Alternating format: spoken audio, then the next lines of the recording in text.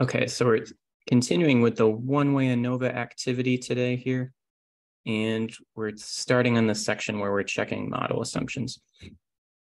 So we talked about how we see this outward fanning pattern in the residuals, indicating that the homoscedasticity assumption is violated. Here we're going to assume an independent sample since these are measurements for different participants, different people. Okay, and then for checking the normality assumption, so we use only the top left plot to check the homoscedasticity assumption. For normality, we check the quantile plot, which SAS gives as residual by quantile, and the histogram of the residuals. So these two plots for the normality assumption. So the only ones we need for one-way ANOVA assumptions for checking those are all the ones in the very leftmost column.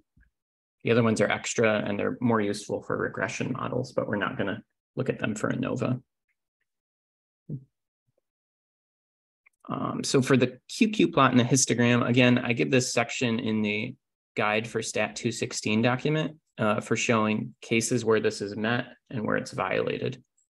I think, again, because it's easy to be too picky and expect like a perfect bell shape or a perfect pattern in the QQ plot. But we don't need it to be perfect. It's just, it needs to be good enough. So here's some examples again. This leftmost plot is data that is truly normal. And here's how the histogram looks when that's the case. Okay, so notice again, not perfect.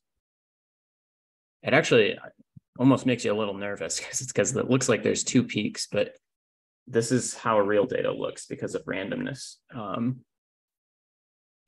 Problematic distributions are over here. So this one's bimodal, and then it has two peaks. This one's much more peaked, has a really tall center. And this is actually generated from what's called a Cauchy distribution, which is kind of similar to the normal distribution, but very peaked. So these two cases would violate the normality assumption if we saw that in the histogram of the residuals. And here's the corresponding QQ plots for that same data. Okay. So again, if the normality assumption is met, the points will all stay close to or right on this diagonal line. Okay. So this first plot is where the normality assumption is met because the points don't stray far from that diagonal line. Whereas here, you can see a lot of the points fall off the line, showing that normality is violated. Okay.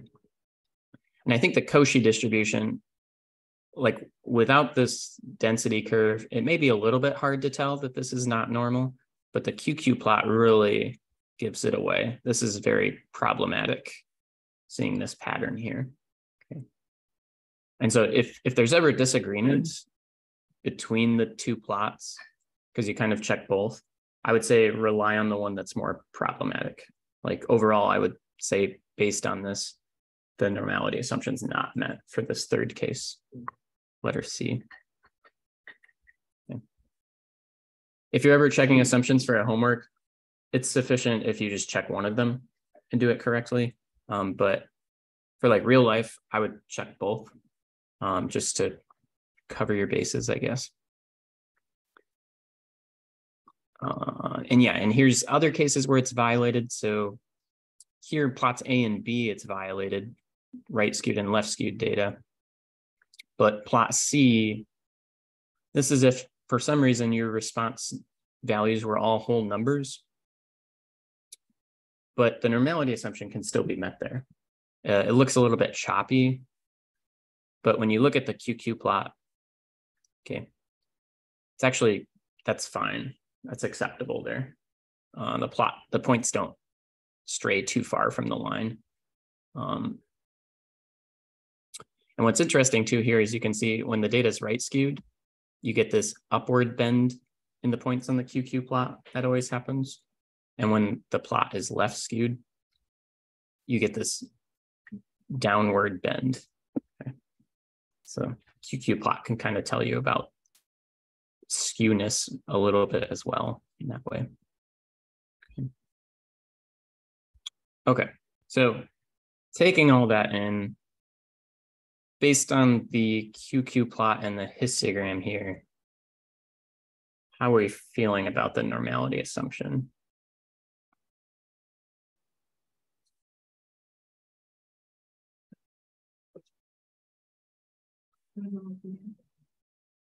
Doesn't look bad? No, it doesn't look like it matches. Oh, right. Yeah, and what's concerning about it? The histogram. Yeah, the histogram's very peaked. That's a problem for sure. And then what do we see in the QQ plots? Kind of strays away in the middle. Yeah, it strays away in the middle and the tails. Usually the most problems are in the tails for real data like that. So this one kind of has that upward bend a little bit. So, right. Yeah, the normality assumption is very problematic here, actually. Okay. So the histogram is very peaked. And it's a little bit hard to tell, but it is right skewed. I don't think this plot does a good job of showing it. That's why the QQ plot more shows that upward bend and which indicates right skewness. So histogram is very peaked and right skewed.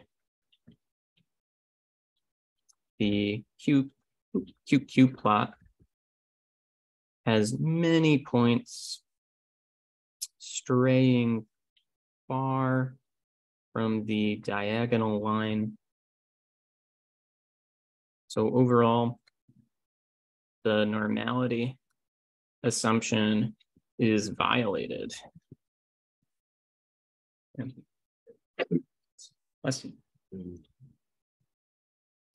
again, to emphasize, we have 64 observations. So normally it might be tempting to say like, oh, but the central limit theorem takes care of it. We can't use the central limit theorem though for one-way ANOVA. So if normality is problematic, you can't use the one-way ANOVA for that data directly. Okay. There's other things you can do. A common option is to use what's called a non-parametric test, which is essentially like a similar version of this test that does not require normality. So there's a version of that for the two-sample t-test is called the Wilcoxon-Rank sum test. It is very similar to the two-sample t-test, but does not require normality. There's one for the one-way ANOVA called the Kruskal-Wallis test. So it tests if the median response value is equal across the groups. They used to teach that in this class. Like when I took this class, we had to learn about all those, but it's optional now. So we're not going to cover those in depth, but just know that those are available. Another common option that people do, which is what most commonly people do in this case, is to use a transformation of the data, which we'll talk about in just a little bit. But first, we'll keep pretending like we're going on with this test, even though the assumptions are violated. So any questions on the assumptions before we move on to the ANOVA table? Okay. So the ANOVA table is something we get, again, when fitting an ANOVA model in SAS. So this is also in the guide for Stat 216 document. Okay. Right here. So I gave the very general versions, or like the general terms you get in the model in the ANOVA table, but these are all actual numbers in SAS when it gives it to us. Okay. So here's the numbers. So an important thing to be able to do given the ANOVA table is to interpret the SS values in context. Okay. So we can literally copy this from the guide for Stat 216 document, and then we'll update it for the given problem. Okay. So this is under the One-Way ANOVA section. Oops, is that the, wait.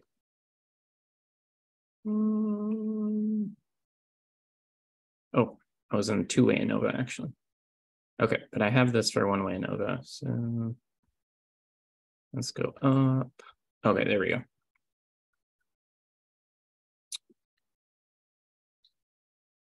Not to two-way ANOVA yet. Okay. All right, so SS groups. Okay, so these are the general blueprint interpretations of these values, but we'll update it for this given context. So SS groups, sometimes it's called SS model, sometimes it's called SS groups. You know, it would be nice if they used just one name for things in statistics, but they don't. I'm trying to think of what other names people call that, depending on SS model and SS groups. Anyway, that's referring to this row. So SS groups, SS stands for sum of squares, is this value right here. So 11, 5, 3, 5, 7. Okay, so we want to give the value of it like that. And then we'll say which is the amount of variability in, and then we're going to update this for the context of this problem. So the response variable in this case, what's our response variable this time? Yes, survival time in days, right? Thanks. In the survival times in days, explained by the, and then what was our explanatory variable? Right, yeah, by the type of cancer.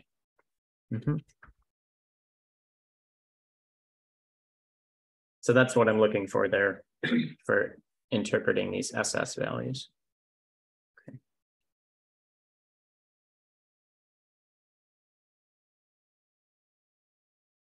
This is listed as one of the things that you're supposed to learn from this class. It's how to interpret these SS values. So you can imagine this will be an important thing on, say, a homework or exam, being able to do this. So SSE, sum of squares error,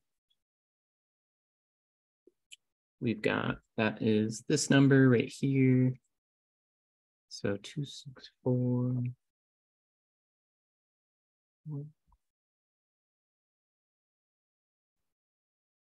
So many digits here.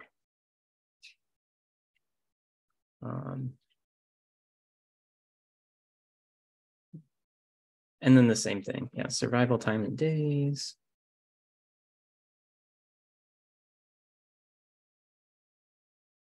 Not explained by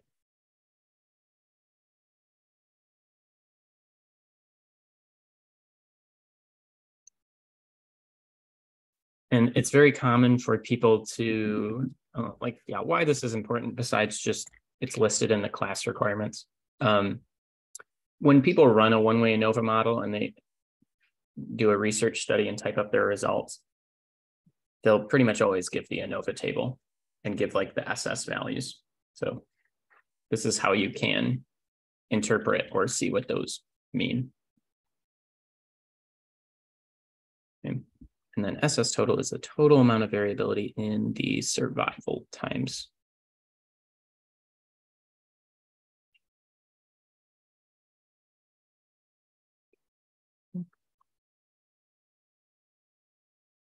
And that value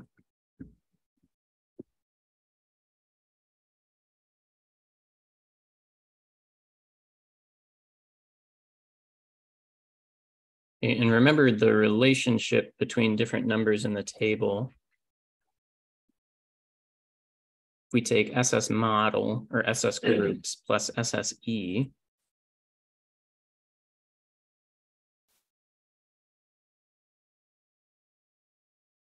that gives us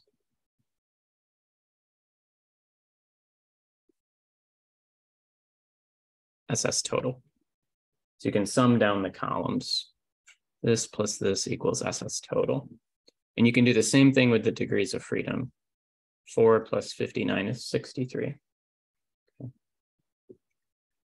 Okay. So again, yeah, maybe something that would come up on an exam or something where parts of the table are missing, and then you have to fill in the numbers using the equations that we know. So yeah, you can sum down the DF column, the degrees of freedom column. You can sum down the SS column. The F statistic, again, is equal to, so like in this case, you have F in general is equal to MS model divided by MSE. Okay.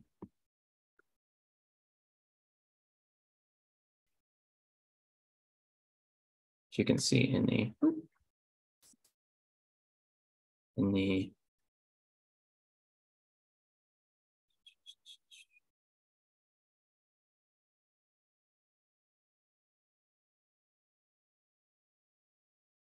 I give that up here.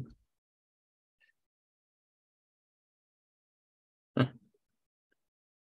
Well, yeah, F is equal to MS groups over MSE or MS model over MSE. Okay. So that's another thing that we can get from the ANOVA table as well if parts of that are missing. And then does anyone remember if we had these two columns, how could we calculate the MS values? Does anyone remember that?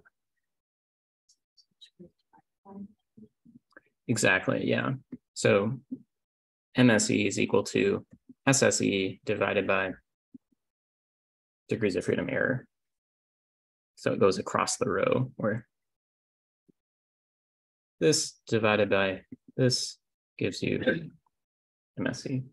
And then similarly for this one, this divided by this gives you MS groups.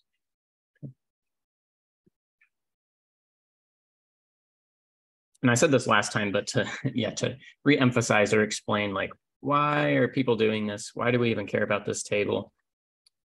This made it easier to do the ANOVA model by hand because it sort of broke it up into pieces. And then I think just sort of conveniently, you can interpret some of those pieces along the way. But the main point of this table was to calculate the F test statistic by hand, which sort of breaks it up into first. It's like, okay, here's how you can calculate the degrees of freedom. And then they would calculate sum of squares, which then allowed people to get the MS values. And the ratio of those gives you the F test statistic. Okay, so that's the whole purpose of the ANOVA table. And then people still just report it now, even though software just skips right to the F statistic. You can get it like that, but it's still reported. So it's good to know how to understand the parts of the ANOVA table.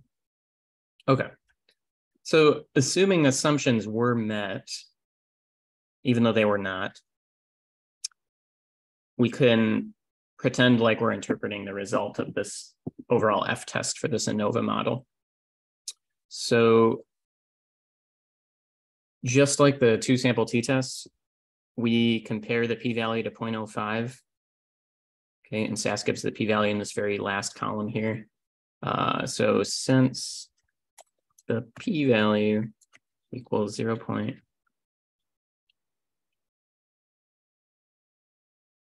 It's less than 0.05, we would reject the null hypothesis at the 5% significance level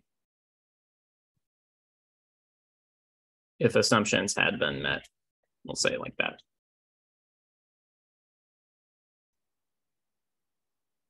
Suggesting that So what does that tell us about the average survival for the cancer types? Difference between them is significant. Right. Yeah, there's a difference between them, suggesting that the average survival in days differs by cancer type. Okay.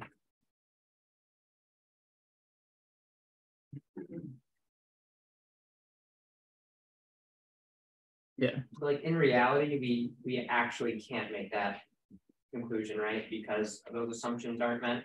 Right. Like in like a real scenario. Yeah, exactly. So this p-value, like SAS gives us that number, but it relies on theory that the assumptions were met. Since they're not, the p-value's kind of meaningless. Okay. Yeah.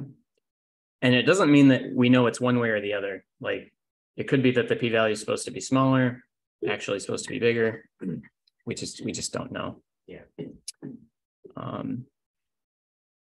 Okay. But even when the assumptions are met, this is how you interpret the results of the one-way ANOVA model.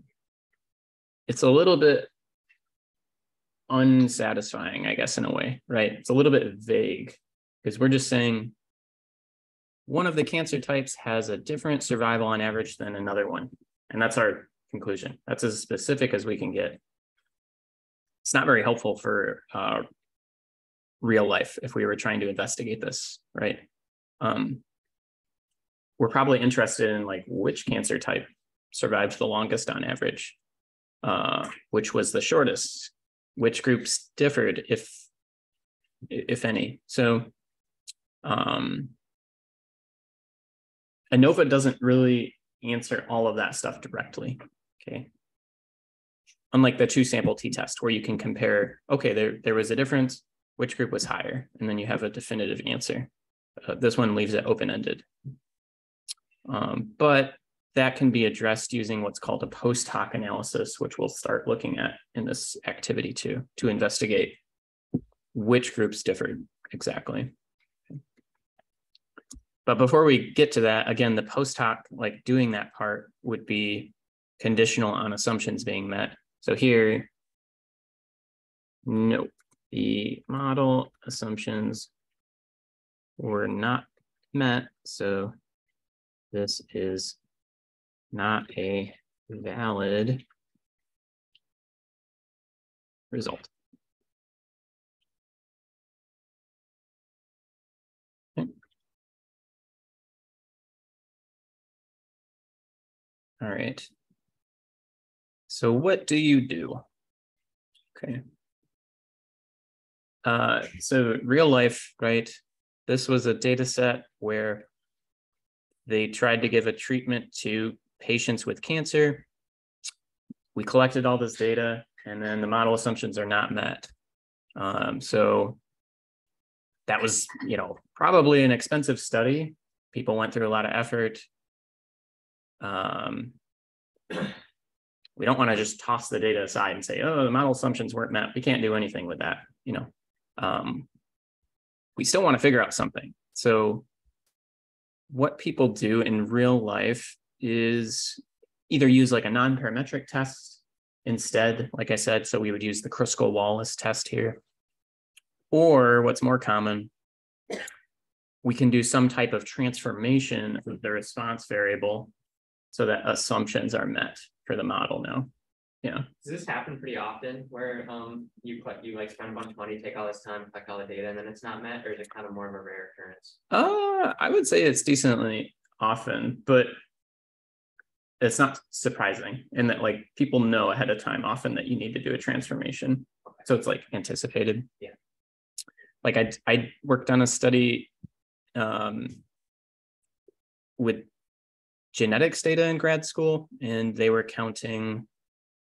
So like we were doing t-tests, and it was like we had Petri dishes of cells, and then there was like cells from people of European descent and people of African descent, and we wanted to see if like the cells had different survival when chemicals, like tobacco product chemicals, were applied to them.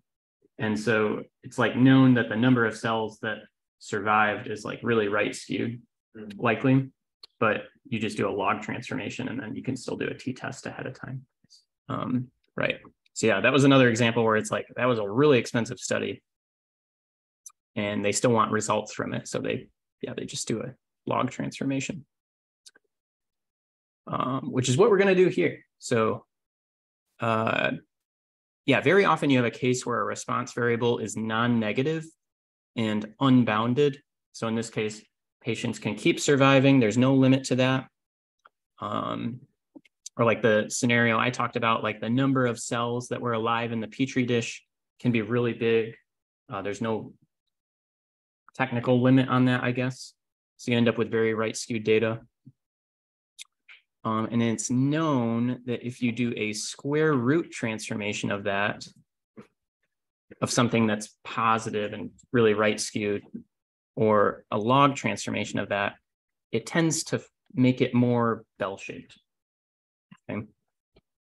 And so what's the log transformation? Okay, if you're like me coming out of high school, I only had a little bit of calculus, so I wasn't the most familiar with what the log transformation was. Okay. The log transformation, let's see, maybe I'll open up R here to show that real quick. Which is another software, statistics software, but okay. So if you have like, I'll say like right skewed data.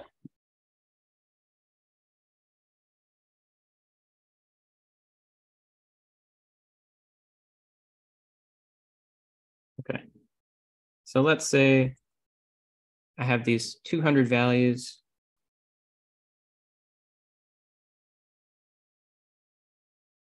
Okay.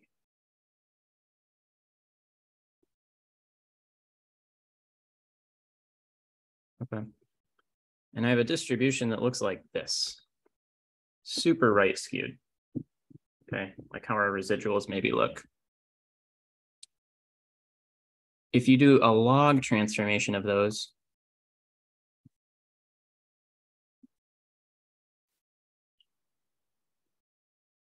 it's still somewhat problematic here. Oh, it doesn't look great. Still doesn't look great, but it gets a little bit more bell-shaped. So the log transformation can help with that skewness a bit. Now it's actually left skewed somewhat, but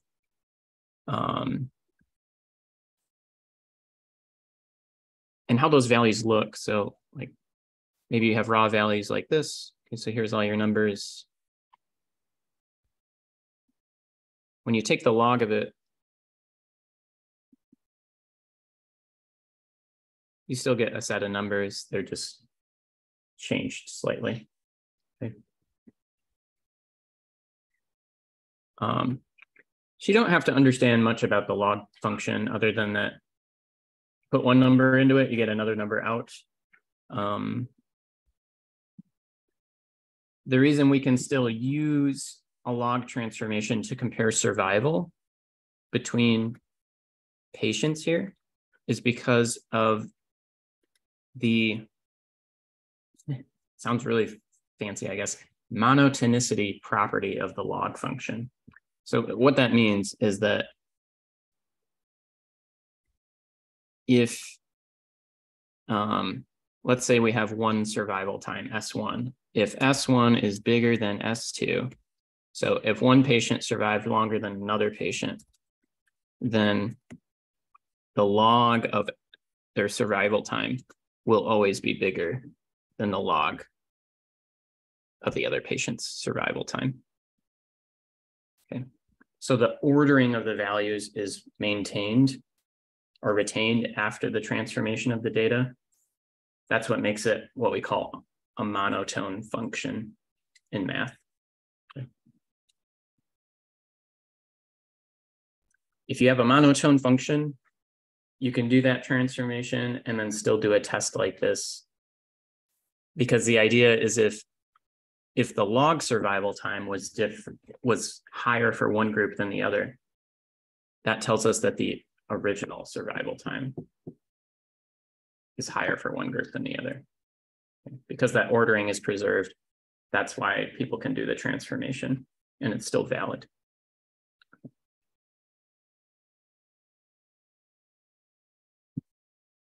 Any questions about that? Okay. And this is true as well for other transformations. So sometimes people do like the square root. That works as well. And that also tends to fix the skewness a little bit in a way. So yeah, pulling up R again to show what that. To show what that looks like.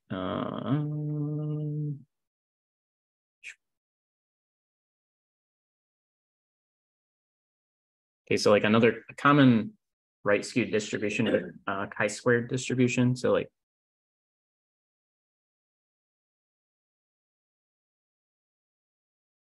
here I'm like making up fake data from a chi-squared.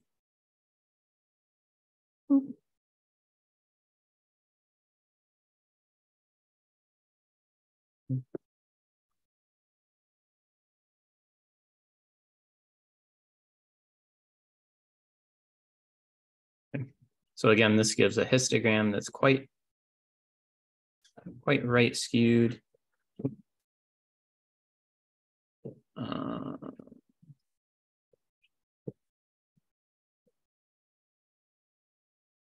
Okay, so right skewed. But if we did a square root transformation, that also tends to make it look a little bit better. Yeah, square root transformation worked a lot better that time. Yeah, so now much more bell-shaped. So that's why people do this transformation, because then you can do this one-way ANOVA test still, okay, and not just have to throw away the data after you went through all that work and the patients went through the whole clinical trial. You want to like still use the data for something. So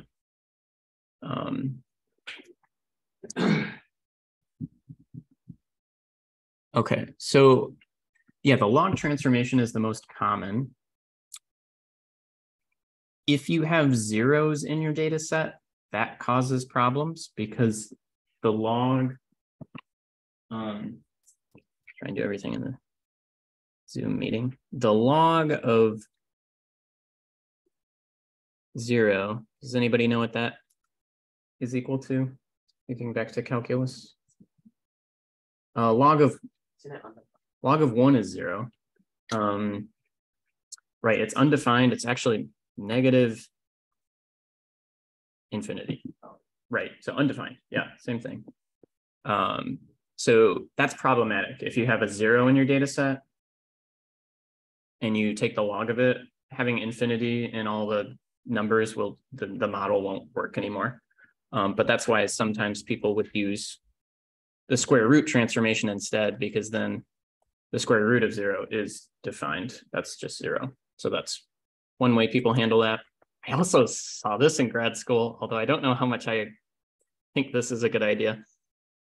One of my professors was like, oh, when that's the case, instead of just doing like log of x, just do log of x plus 1. So that if you have any zeros, then everything's still defined.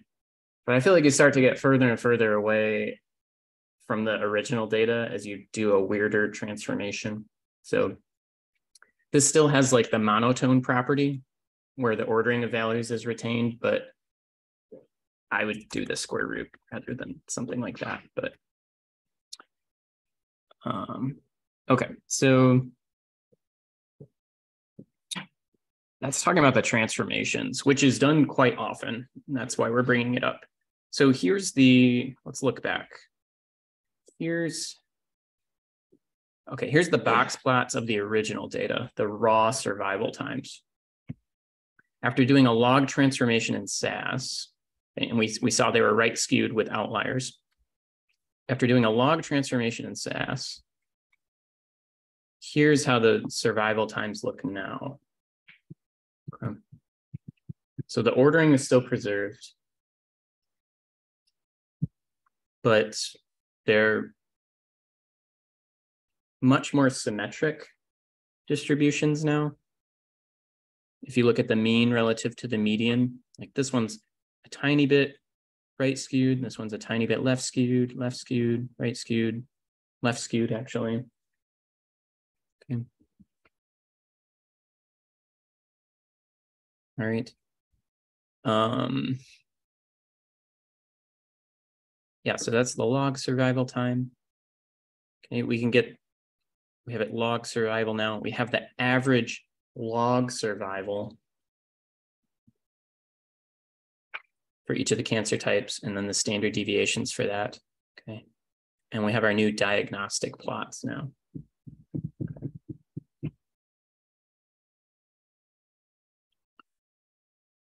So this might seem like really great and wonderful that we did this transformation and now the assumptions are met. You might even wonder, why don't we do that every time, some type of transformation to make the assumptions even better? Well, this came at a cost a little bit. So now everything that we're doing is in terms of the log survival. So anytime we give interpretations, like confidence intervals, interpreting the hypothesis test, to be correct, we have to be saying the log survival. And so you kind of lost some interpretability between the groups when doing that. So still meaningful, but that's the cost, the interpretability. Okay. Okay, so yeah, let's see. Okay, check whether the assumptions are met.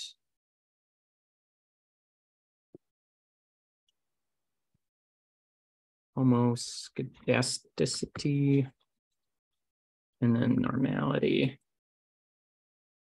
Okay.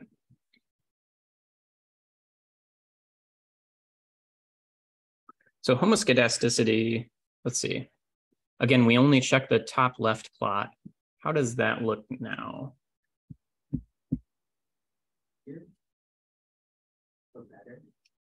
Yeah, it's not great, but it's certainly better, right?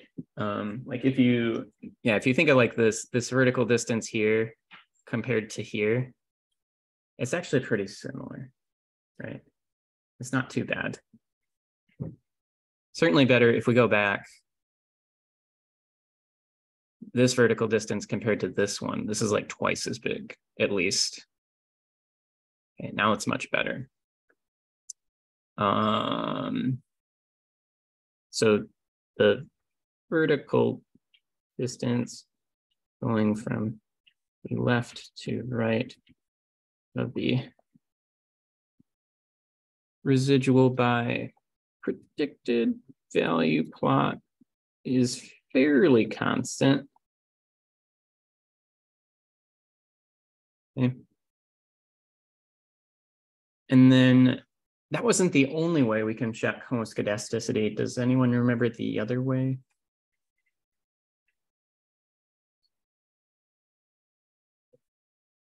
Using the standard deviations. Yeah, we're going to look at the standard deviations to do this. So the other rule of thumb, go back up, which we didn't do for the first time, but this is the other way. I recommend the plots, but if you do either of these ways, that's sufficient. So you take the biggest standard deviation for any group divided by the smallest, and if that ratio is less than 2, that suggests homoscedasticity is met. Okay. So actually looking at that, did we have the standard deviations for the first one? Oh, okay, we did. So we could have checked that there as well. Let's maybe go back and do that real quick. So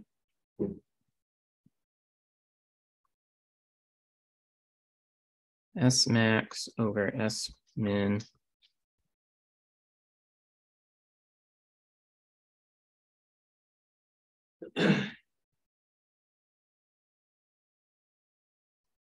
So looking back, yeah, at the untransformed data, we had this table. what would be S max and S min?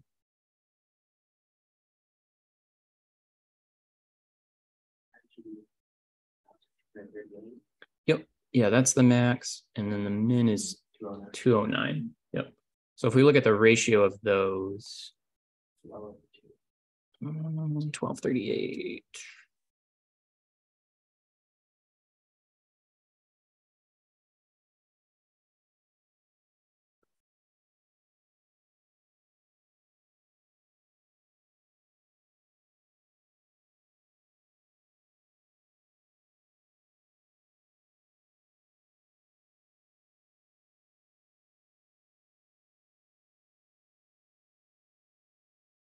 And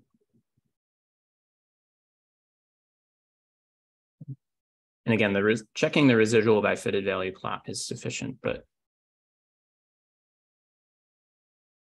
if you wanted to do it like this,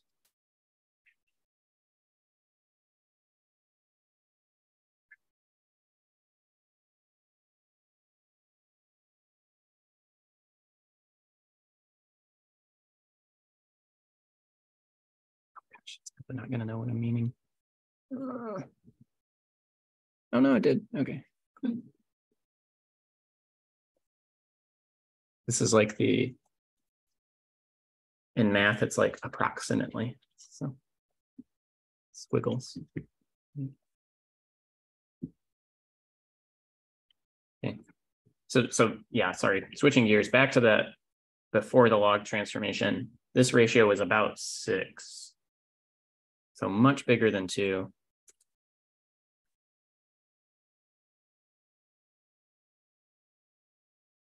Indicating that homoscedasticity is violated. Okay.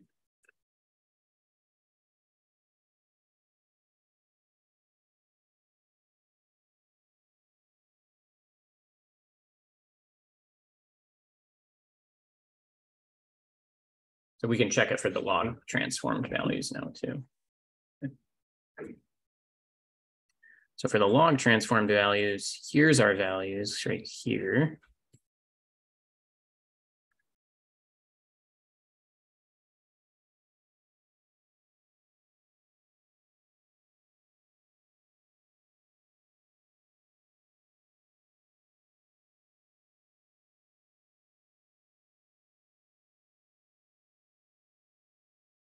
Okay, so now our ratio is 1.6.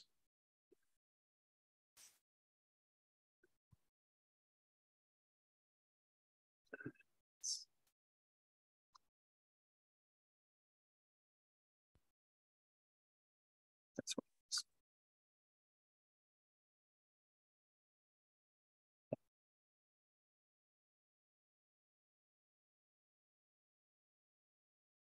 If you use like 4 decimals for each of them, it's usually plenty good enough, but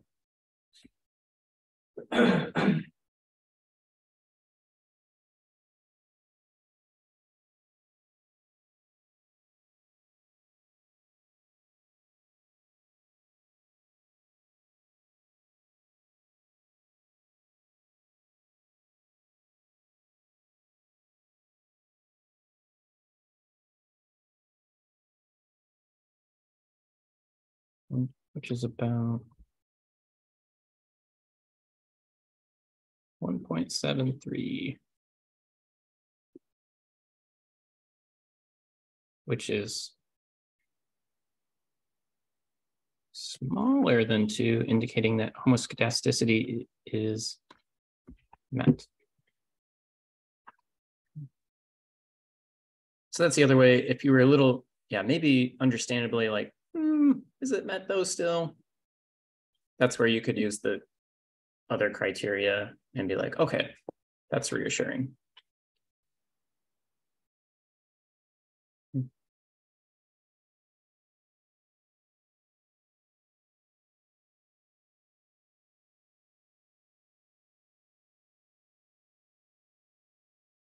Any questions about how we checked that?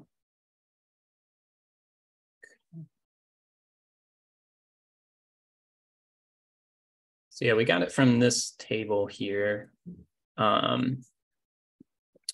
Again, I don't recommend, which is why I don't even list it in like the guide for Stat 216 document approach. SAS will also give you this test called Levine's test for homogeneity of variance. Essentially, Levine's test for homoscedasticity. Okay. This is itself an F test, testing that this assumption of homoscedasticity is met. Just like those normality tests that we saw before for the two sample t-test. This has similar issues as those, which is why I don't recommend using it.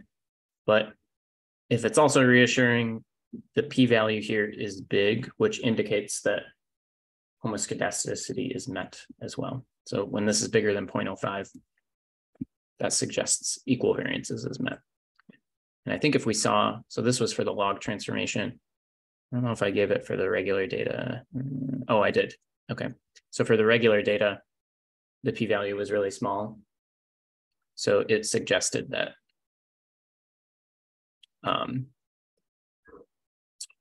homoscedasticity was violated.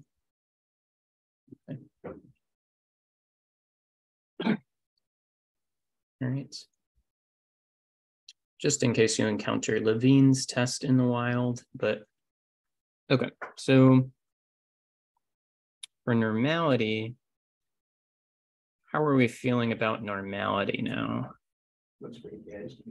Yeah, it looks really good. So yeah, homoscedasticity was still a little bit, but normality looks great. Like if we think back to, again, you don't need it perfect. So like here's a QQ plot where it truly is normal. We look at that, look at this, it's pretty similar. Get a lot of points right on the line. Okay, so since the points stay close to the diagonal line on the QQ plot,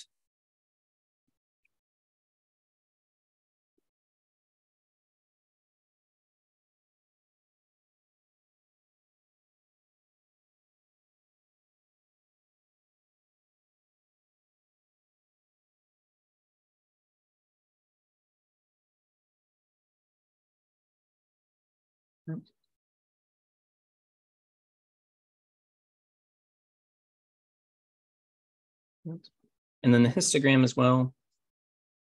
You could say this is a little bit left skewed, but it's unimodal, one peak, fairly bell-shaped. Yeah, it's good enough. So the histogram.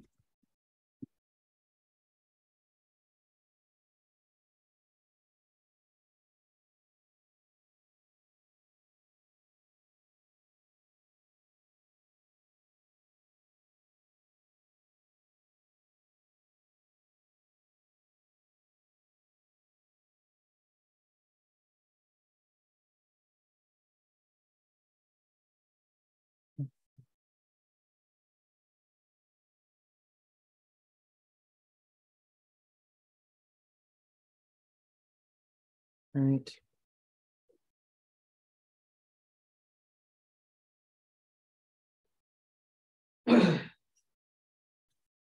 Okay. So let's practice interpreting the result of this one-way ANOVA model. Even though I don't ask for it, I don't think. No. Okay, but we'll still do that here. So, something I might ask you to do is give the test statistic. We're not going to interpret the sum of squares values again, but say maybe you want to give the test statistic, p-value, decision, and conclusion in context. Okay. We could give all these things.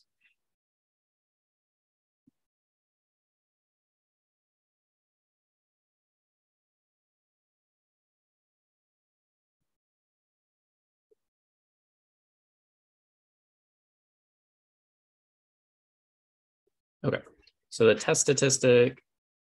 So what's our test statistic value here from the ANOVA table? Yeah, the 4.29. Thanks. So it's an F test statistic for ANOVA. The p-value, SAS likes to give p-values as capital PR greater than something. It'll say F for the F test, it says T for the T test. The PR stands for probability. So p-value is 0.0041. Okay. And note that for the two sample t-tests in like SAS, sometimes you want to do like a one-tailed test or a two-tailed test. So you need to like worry about, do you divide the p-value by 2 or not? For the one-way ANOVA, there's only this version of the test. There's no one-tailed version of the test, anything like that. So the p-value is what it is. So our decision, since the p-value is less than 0.05, what's our decision about the null hypothesis? Do we reject or fail to reject? Reject, right? We reject the null hypothesis. Okay, so conclusion and context.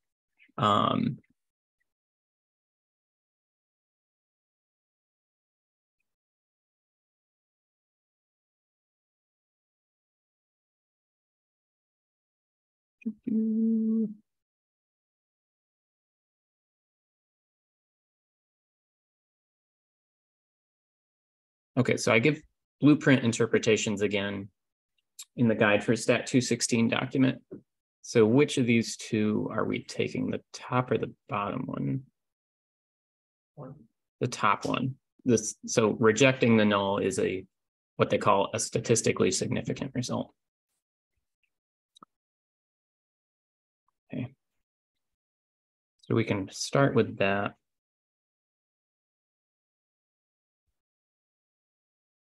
We have sufficient evidence that put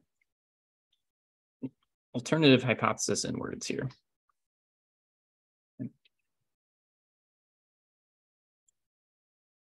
If we were writing out our hypotheses,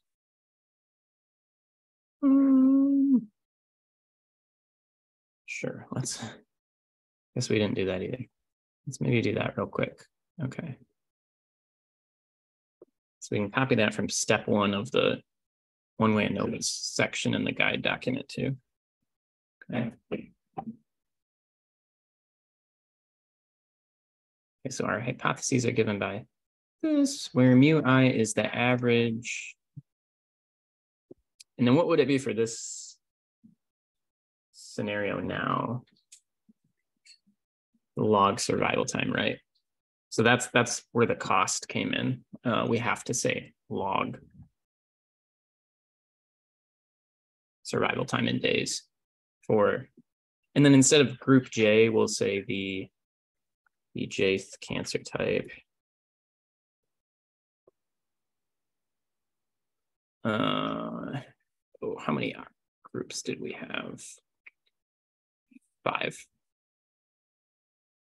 Okay, so we had 5 different cancer types, so I equals 5. It's the number of, and instead of groups, we can be more specific to cancer types. Okay.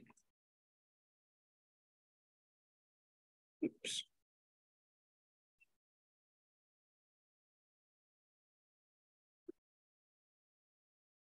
Okay, so that's how we could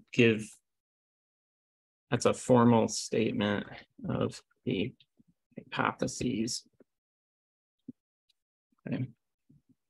Which went through writing it out because that's helpful for putting our alternative hypothesis in words down here.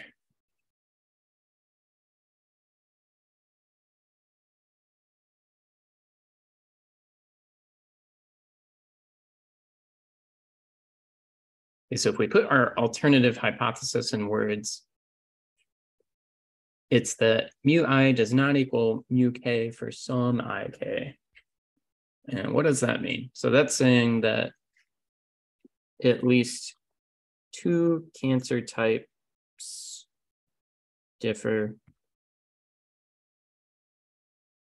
in their average log survival time in days. So important to include the units of measurement because again,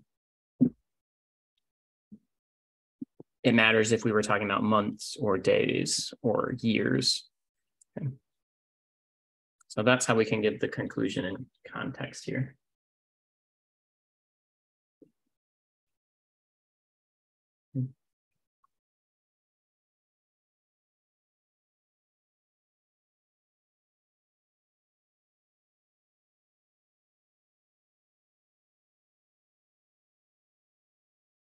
Any questions about how we typed out that interpretation? Okay. So again, it's a little bit ambiguous about the results. Like we're just saying 2 cancer types at least differ in their average log survival time. We didn't say how many groups differed. We didn't say which ones differed. ANOVA doesn't tell us that unless we do a post hoc analysis, which post hoc comes from like Latin for after this analysis. So it's like after a statistically significant result analysis. So you only do a post hoc if you have a statistically significant result. Can't emphasize this enough. So much in practice, you'll see people, it's very sad. They get a big p-value and then they're like, and we just looked at the post hoc to compare the groups still, but it doesn't make sense to compare the groups if there was no difference overall between any groups. Like it doesn't make sense anymore, but people like to do it because if you look at enough pairwise comparisons, you'll often find a p-value that's small. It's just not really valid anymore if you didn't have a statistically significant result to start though. So it's always some questionable statistics that's often done, unfortunately. But in this case, we do have a statistically significant result. So we can do a valid post hoc. Okay. See, I cannot emphasize that last sentence enough. So let's consider a post hoc so that we can see which cancer types lived the longest or shortest on average, or which groups differed. Okay. So when you ask for post hoc output, SAS gives you a lot of stuff like always. Gives you the average log survival, the standard deviations again. This is the number of people who had each cancer type. Okay. And then it gives you this output. So this is the post hoc specific output. It says least squares means. Adjustment for multiple comparisons, Tukey-Kramer. So Tukey-Kramer is the name of the people credited with this like method. These LS mean numbers are giving like ID numbers to each group. So there's 5 groups and they're saying breast cancer is group 1 and so on down to stomach cancer is called group 5. Okay, and the reason that's important is because they give these outputs where they, instead of listing out the group names, they just put the group numbers. So 1, this is for breast cancer, and 2 right here is for bronchus cancer patients. So 1 and 2, they give you this is called a matrix to show all the possible pairwise comparisons.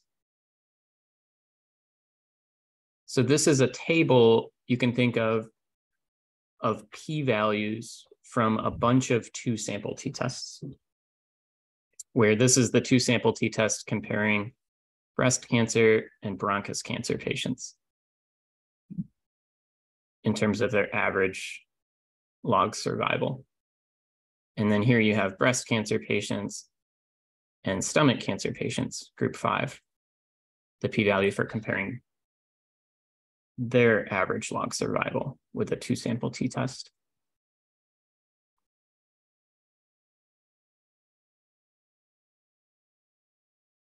So you can see that the this matrix is what we'd call symmetric. So comparing groups 2 and 1 is the same as comparing groups 1 and 2. You get the same p-value in those two spots. Okay. So actually, all the unique results, you can look at the lower triangle here, and you can see that there's 1, 2, 3, 10. There's 10 unique comparisons here. Okay. And that has to do with that the number of ways to choose 2 groups from 5 is 10. So that's why there's 10 possible t-tests you can do to compare the groups. Okay. Okay, so yeah, they give this output because ANOVA tells us at least 2 groups differed. But that doesn't mean that every group differed from each other. So in this case, we can see the p-value is 0.008, so that's small. So breast cancer patients did differ from bronchus cancer patients group 2. What about breast cancer patients compared to group 3, colon cancer? It's a high p-value. So that suggests they did not differ in their average log survival. Okay.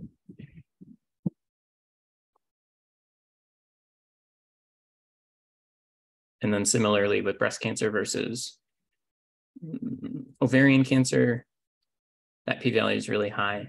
They did not differ in their average log survival.